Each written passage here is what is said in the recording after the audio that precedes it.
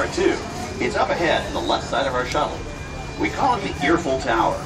It's inspired by the water tower Walt Disney had built for his Burbank studio in 1939. Our Florida tower stands a lucky 13 stories high, and we added our own creative touch, a giant set of Mickey Mouse ears. If you wanted to wear those ears, you'd have to have a hat size of 342 3/8. Up ahead, after the next bend in the road, you'll have a perfect opportunity to take a picture of this famous icon. In the world of entertainment, every project starts with a screenplay and a lot of creative ideas. A production studio is where the ideas of writers, producers, and directors are transformed into an on-screen reality.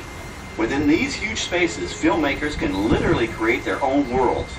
Our Florida sound stages are soundproof, weatherproof, and most importantly, air-conditioned, all vitally important for the cast, crew, and equipment. Many of the crafts needed for filmmaking are located right here on the lot. On the left, we have our own greens department. It grows flowers, trees, shrubs, and topiaries. A few well-placed plants can cover up empty spots in the set and add a touch of natural beauty to a scene. On the right are two of the aircraft from the 2001 blockbuster hit Pearl Harbor. These exact full-scale replicas of P-40 fighters were used in the special effect fight sequences. Of course, many of the planes we saw flying through the aerial battles or sitting on the ground weren't real at all. They were created entirely within a computer. Oh, keep your cameras focused to the right. We're coming up in that perfect angle of the Earful Tower I told you about. It's a true masterpiece.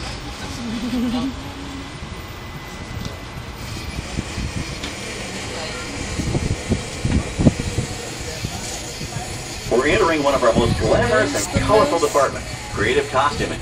Every star has to have just the right wardrobe, and it all begins here with a designer's sketch. Our team of designers, seamstresses, and tailors can turn 1.5 million yards of fabric into over 25,000 costumes every year. Many of these costumes will become part of the shows and attractions of the Walt Disney World Resort. In fact, here in Florida, we have the largest working wardrobe department in the world. Why, Mickey Mouse alone has over 175 different outfits to choose from, while Minnie Mouse keeps more than 200 unique costumes in her wardrobe. On the left are costumes worn by the stars in recent studio productions. You'll probably recognize some of those costumes from the big screen. Every story needs a setting, and our design staff can create just about any place a script calls for, from an urban city street to a remote desert canyon. On the left is our scenic shop where large-scale sets and props are built. Our team of set designers, carpenters, artists, and engineers has created caves and caverns, game show sets, even replicas of the U.S. Supreme Court and NASA's Mission Control, all on our sound stages. This shop also provides sets and props for our shows and parades here at Walt Disney World.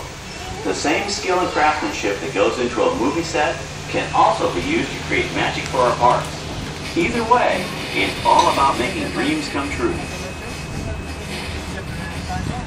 How much curiosity is that? About what? Only one reason they were getting mission control. They've done space movies. Yeah. Oversized props and vehicles. Cars, trucks, boats, planes, we often save these props in case we need them for future productions.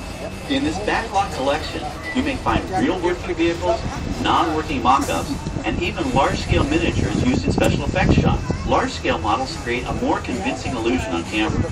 We even place small cutout passengers in the windows of the plane. Yep. We're now passing by the sets for our Lights, Motors, Action, Extreme stunt show. On the left, you may catch a glimpse of the Mediterranean fishing village that sets the stage for this thrilling attraction. We'll get a closer look at it soon, but for now, we're approaching one of the largest standing sets on our back lot. It's over on the right. It may not look like much from this angle, but it's pretty spectacular on the other side.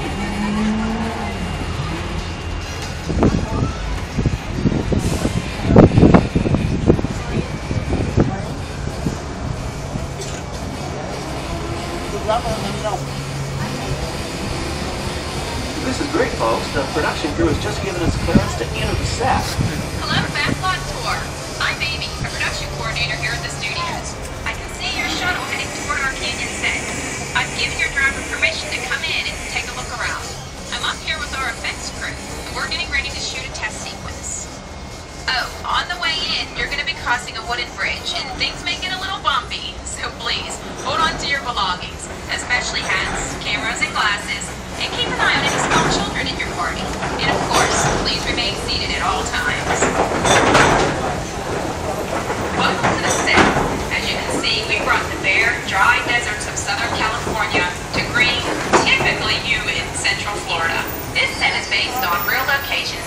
production designer took pictures of. Our set crew spent about 6 months building the canyon, but we've used it for a number of TV shows and specials over the years. For our upcoming production, the script called for a tanker truck. We found this one in our boneyard, but it was too big to drive into place. So we picked it up with a crane and set it down here. We're up on the overhead platforms, and I see our director has arrived. As soon as the rain effect is ready, we'll begin the sequence. This sudden shower is really just a special effect. We've rigged up a series of water nozzles just above your tram. The water sprays in a crisscross pattern to create a sense of depth, but this storm only covers the first few feet of the set. Catastrophy Canyon, England, take 2. Okay, it's showtime. Stay seated. Hang on to your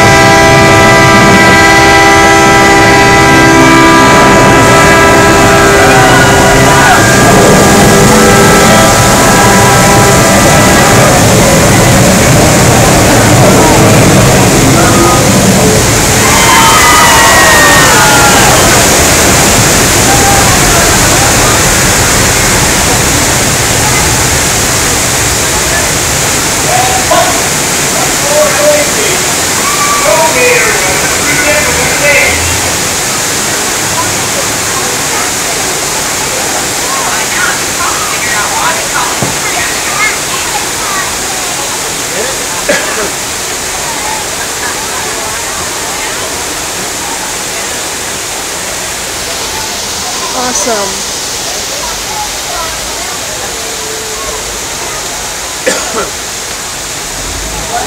Now, let's have behind the scenes and find out how this spectacular sequence was created. The canyon itself is a steel structure covered with wire mesh and layers of concrete, sculpted, painted, almost like natural rock formations.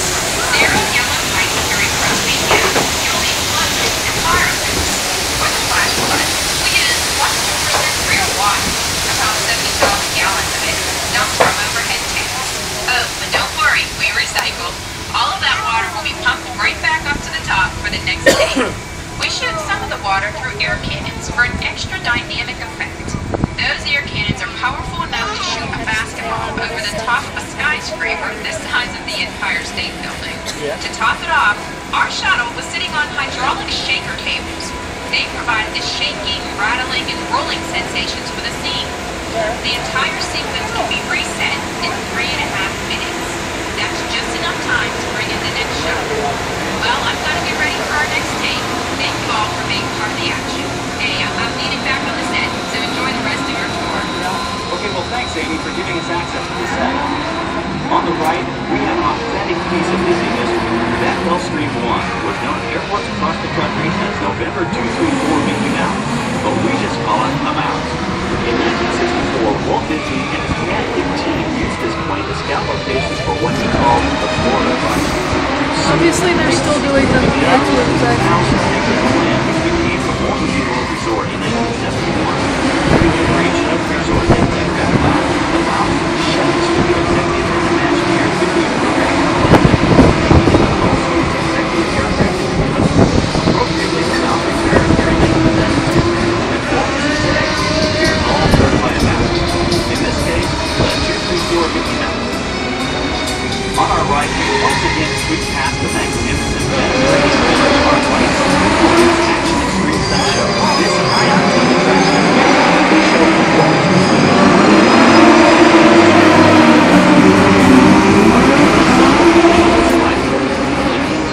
cars, motorcycles, even jet skis. You'll experience a split-second timing, coordinated driving, and fiery special effects that make action movies a real blast.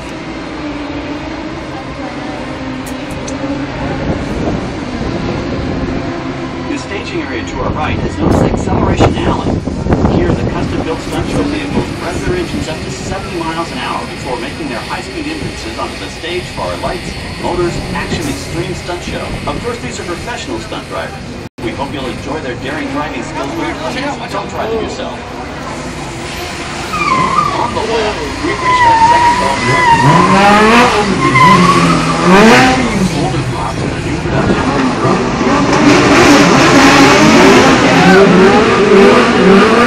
Next time you see them on the screen, for instance, coming up is our friend Herbie the Love Bug. Perfect time for them to start the show. Demolition derby vehicle. Those dents and dings are added on purpose.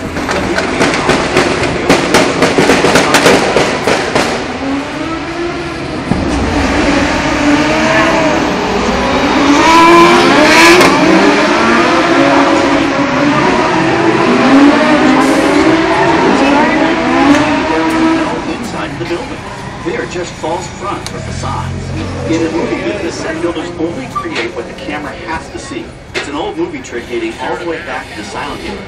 To add to the sense of realism and avoid the cost of set building, many of today's television shows and movies film on location in cities and towns across the U.S.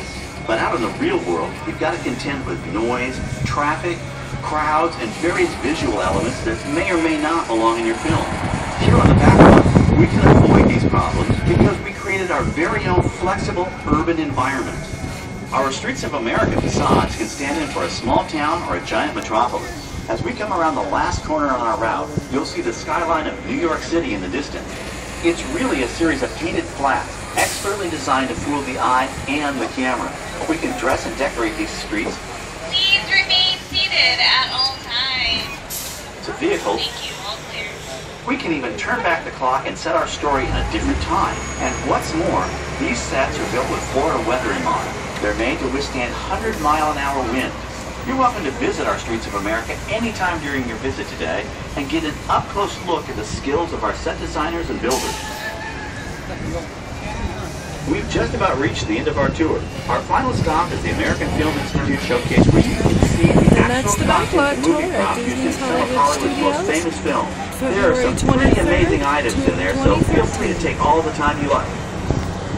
Please stay seated until our crowd comes to